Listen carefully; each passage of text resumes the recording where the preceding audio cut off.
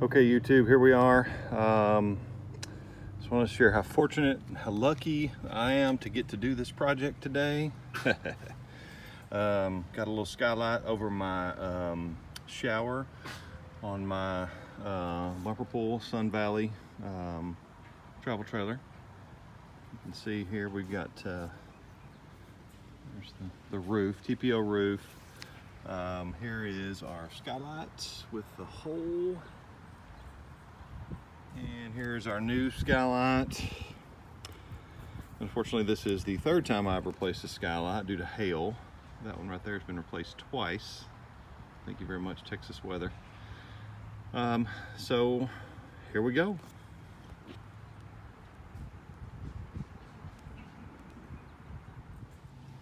Okay, so you can see here we've got most all of our tools laid out. We'll probably be a few more things that'll come up, but of course, skylight, got screwdrivers, little piece of copper to poke hole in the lap seal. Got some older lap seal, hope it's still good. We'll use that, otherwise we'll use the new stuff that's safe for TPO roofs. It's worked well with the other ones. Of course, a drill for screwdriver purposes. But there's the tools, and then of course, got ladder as well. So, okay, here we go. We're gonna start by scraping the existing lap sealant off of all of the screws so that we can unscrew all those and save them for the new skylight. So that's a little bit of an arduous process, but we'll get that done, and then hopefully most of the lap sealant will come off with the skylight, maybe, and then we'll go from there. So I'll show you after I get all the screws pulled out what's next. Okay, you can see I've got all the screws out now.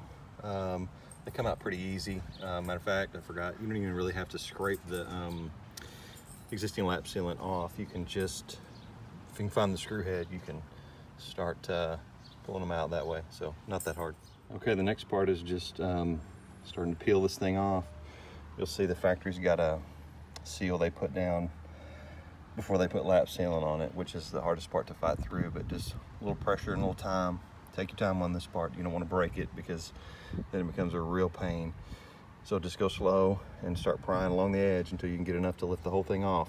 Okay, there it is, pry it off. You can see how much came up. So I'll spend the next part kind of scraping and cleaning this up, just being careful not to cut the TPO roof. That's it, just pressure and time, it'll come up. All right, you can see now that I've got the previous lap sealant removed. It is tedious, just take your time, go slow. Use a screwdriver in my hands and just kind of peeled it up. I'm gonna clean it next with some rubbing alcohol and a towel.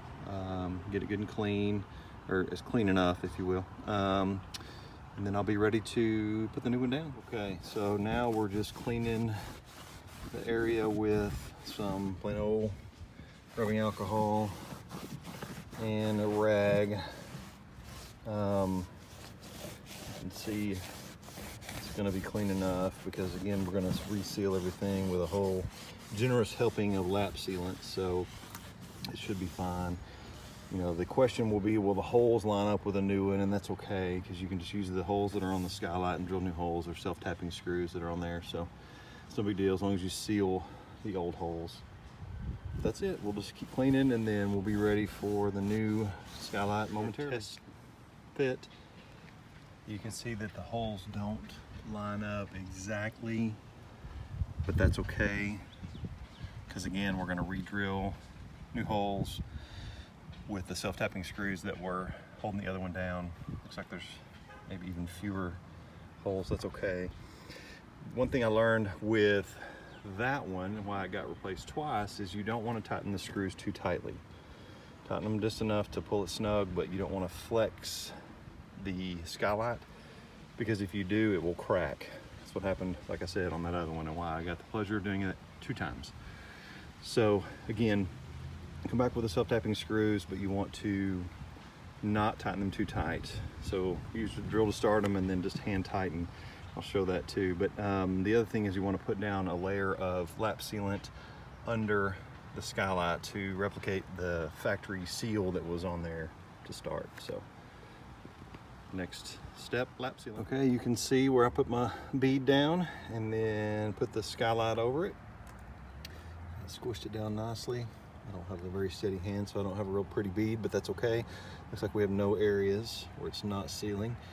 You can see how it does push up a little bit though, right there and here. And again, that's what I'm talking about, not tightening it too tight, because you don't want to break it or put torque on the Skylights, because it will, like I said, it will crack on you. So next step is the screws. Here we go. Okay, you can stick all the screws down.